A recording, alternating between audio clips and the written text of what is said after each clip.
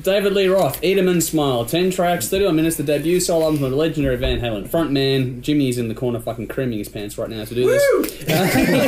Released July 1986 via Warner Brothers Records, produced by Ted Templeman, recorded at the Power Plant Station in New York, as well as Fantasy Studios and Can-Am Recorders in California. 4 singles were released in Yankee Rose, Going Crazy, That's Life, and Tobacco Road, taking the album number 4 in the US. This often was more than not compared to favourably, in reviews to Van Halen's 5150 at the time. And the lineup was rounded out by Billy Sheehan on bass, Greg Bissonette on drums, and Steve Vai on guitar. I hadn't heard this album in a long time, and I really enjoyed going back to it, to be honest with you. It's David Lee Roth, and it's unmistakable. He brings his classic attitude to this, and it's fucking great. Put a pretty handy band around himself as well. Just a little bit. Just some reasonable musicians there as he managed to dig up.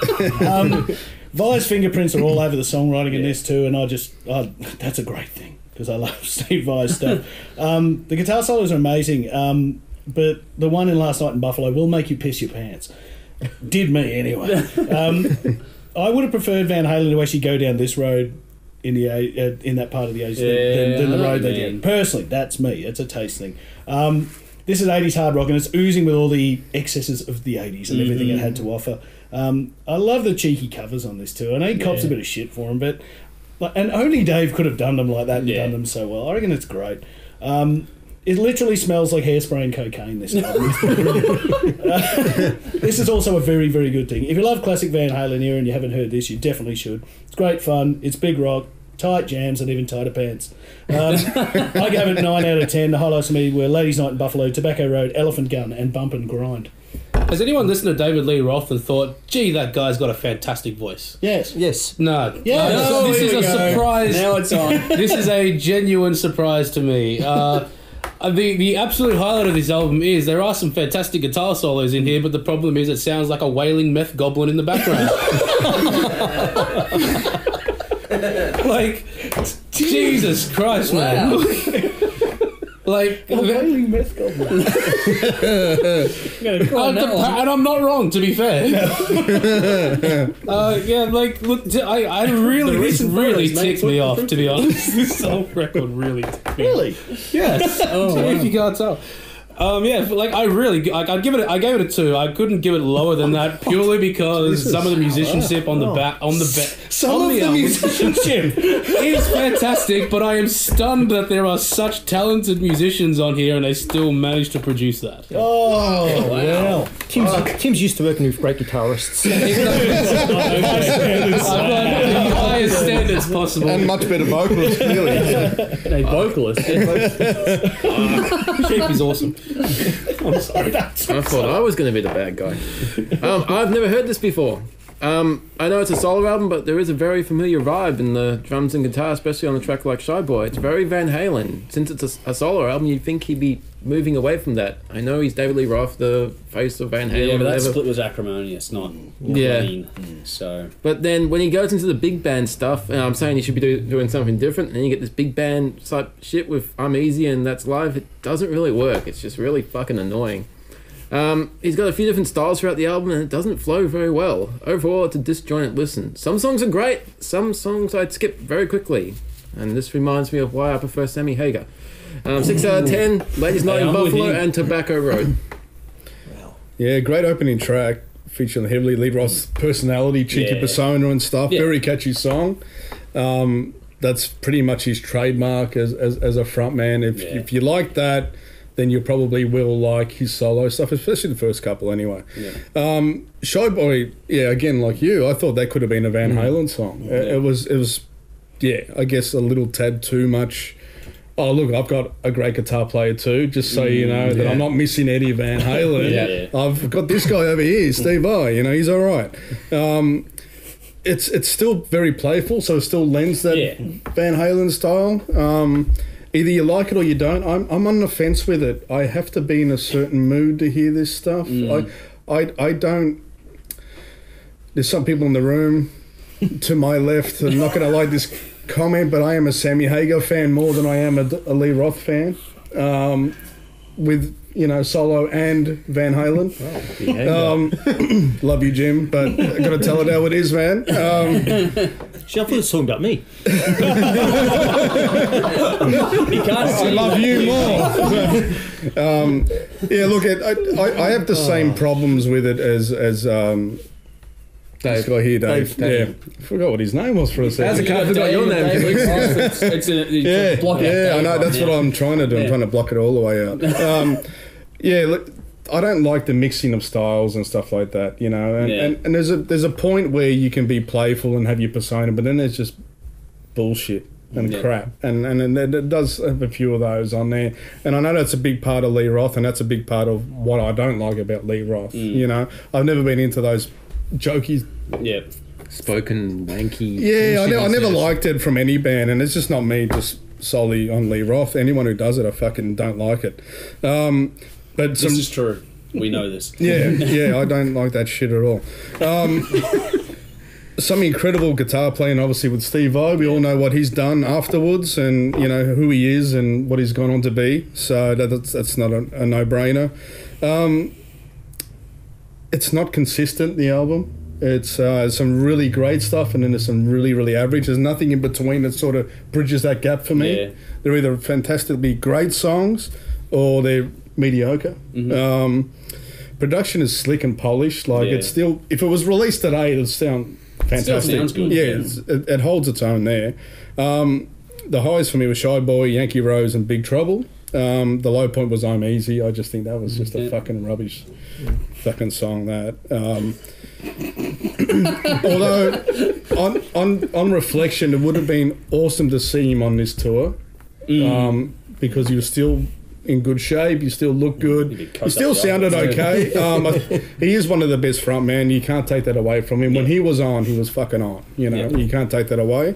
Would have been good to see him on this tour. I did rate it highly, although, I think if you take some of the shit out of it, it could have been a really, really good short, say 7-song album, and it could have been a classic. But 8.5, I gave it that. Okay.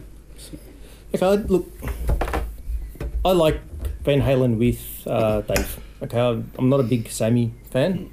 Sammy's a better singer, much better singer, vocalist and all that kind of stuff. Much better tone, everything like this. But it's Dave. It's that's the problem. It's Dave. I can see we're going to have to revisit Van Halen at some point.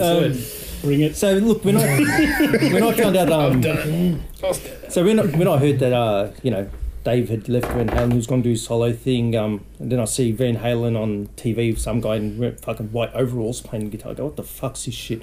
I was hanging up for this album. So when this came out, this blew me right straight away. The first thing the first thought that came to my mind was that he's replaced Eddie with someone that's just as, if not better, technically. Now this gets back to our whole Hendrix and Stevie Ray Vaughan thing as well. The feel is completely different between those two guitarists. I still reckon Stevie Ray is technically, as a guitarist, a better technical guitarist. Maybe technically better, but feel...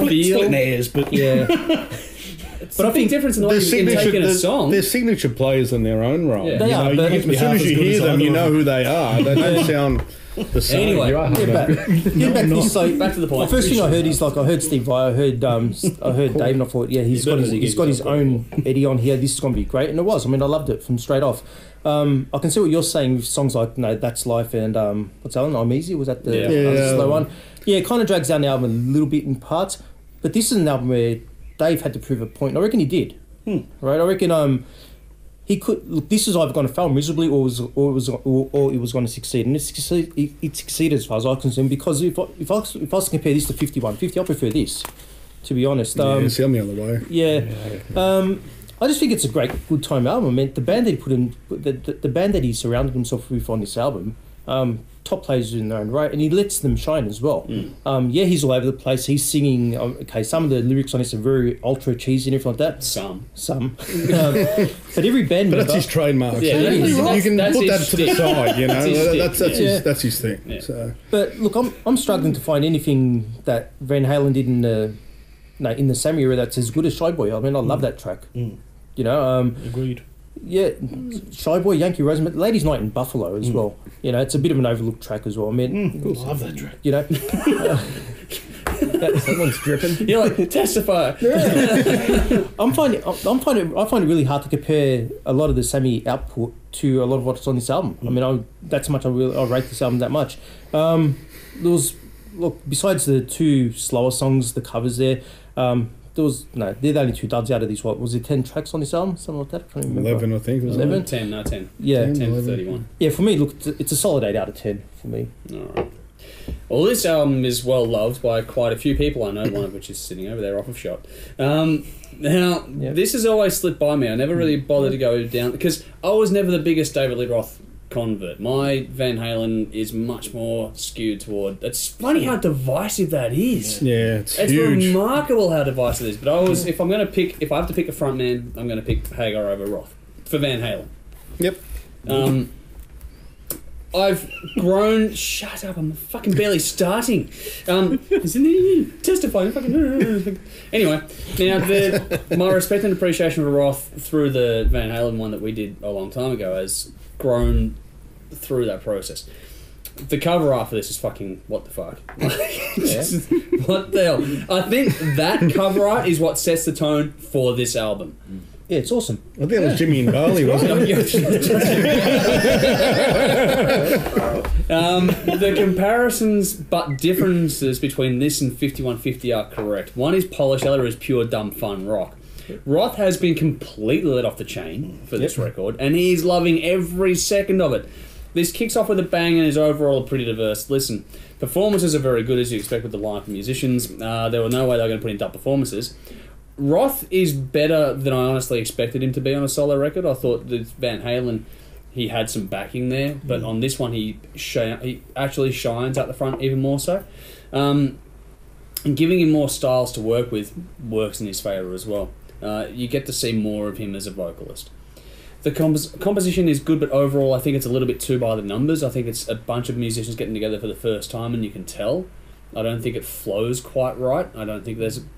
Because that's where the whole Vi versus Van Halen comes in for me, because the feel is different. Vi is very clinical and technical, whereas Eddie Van Halen is much more fucking feel-based. And for this sort of music, I want more feel. I don't want it to be as clinical as that. It's all very well done, but it's about taste at that point in time. Same thing applies to lyrics. It's good, but it's all been done before. There's nothing really new in that regard, but it's all so David Lee Roth. He's not trying to reinvent anything at all. He's just trying to have a party album for himself, I think, at this point in time. Production is good, but I think it's a bit too dense overall. It could have done with a bit more space and dynamics applied to it. It just gets a bit too... I don't know. They've got some great live vibe on it, but the clarity is there, but it just again feels too clinical on the production side as well. They just didn't... I would just want to get them in a room and just capture the room. It sounds like a Steve Vai album. Yeah, that's true, I think he had a lot to do with the production there, because it sounds like Passion of Warfare, really. Yeah. So. I think if they were going to go the opposite direction of 5150, go full on, like rough it the fuck up. Get live in the garage and fucking record it that way. This is sort of like still trying to hedge its bets against where Van Halen... I don't know if the big band stuff would have worked with that kind of production, to be honest with you. Like, it had to be sleek and big. Yeah, no, I would have liked this to be rougher overall and just go more down the party vibe. Just if you're going to do that, fucking double down on it. It works, I just think it needed a bit more balls to the sound overall. I think it's just they dipped their toes where they should have jumped in the deep end, for mine. But it has been done. The vocal harmonies are there, all sorts of stuff. It's good. Like it's actually well done. It's just that when you're comparing how they could have gone versus what they did do, it's just where I land on it. I thought though that the track order was well thought out. They've done a good job putting the different styles in the right places on the album as they come up. It's not easy to pull that off when this switches from rock to jazz to lounge to metal to 60s blues rock in one 30-minute album. Not hard, not easy to put together at all. I wonder if this album on its own merits would have been as big as it was if it wasn't for David Lee Roth. If that name was not attached to this record, would this have gone as well as it did? I don't think so. No. I don't think the songs are there for that. So if I'm going to choose between the two, I'm choosing 5150 every fucking time.